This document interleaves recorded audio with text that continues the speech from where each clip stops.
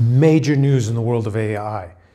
It looks like GPT-4 will be coming out between the 12th and around the 18th of March. So that's next week, 2023.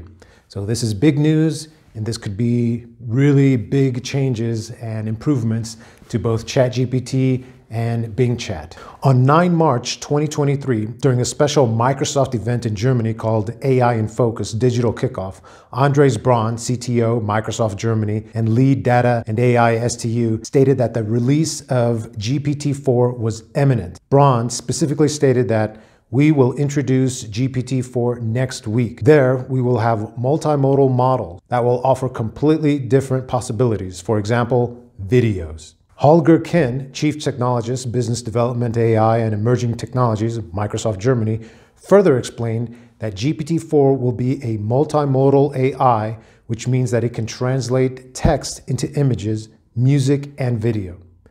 Microsoft representatives also warned that the AI is still not 100% reliable.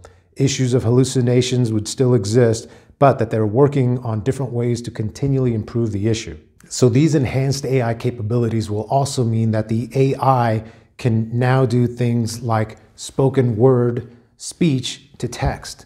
So this is really powerful because imagine where it can take in the spoken word, put it all into text, and then summarize it all together for you, and then give you information about it. So you could ask it questions about that text. You could ask it questions about that speech. So this would be really powerful for things like call centers, of course, but also imagine interviews that are conducted.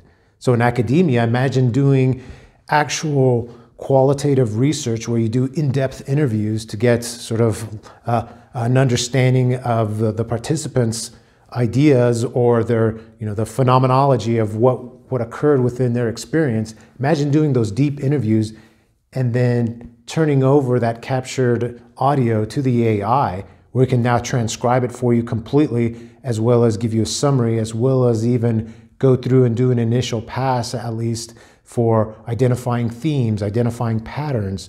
All this was what the new AI will be able to do. So again, lots of possibilities and applications here for academia. These new possibilities and capabilities makes a lot of sense given recent papers and Microsoft announcements. This was also highlighted by fellow YouTuber and AI researcher Matt Wolf. These other research papers and announcements express specifically how AI can actually fully understand video and images that's presented to it, meaning that you can ask it questions. You can ask questions to the AI about the media contents. It would be able to answer questions about what it sees, what it understands in the video itself. And again, this creates all sorts of other possibilities and applications for use in academia. Another YouTuber and AI researcher, AI Explained, in analyzing multiple recent AI research articles, predicts that some of the main GPT-4 improvements will be in specific areas such as general reasoning, understanding physics, some improvements in math, comprehension of alternative human yes-no responses, reading comprehension, more advanced coding capabilities, as well as just general improvements in speed of output. The fact that GPT-4 will be released a mere 3.5 months after ChatGPT even came out is really sort of pushing the envelope here and really making us see the lightning pace that's going on with these improvements, with this advancement of ChatGPT and AI in general. So this really highlights the need for us in academia to start to understand this, to really be helping our students. AI literacy is a must. We have to be incorporating it. We have to be pushing it for our own sake, as well as to really help our students to be able to cope and to deal with the ever-advancing, ever-improving realities that they face right now.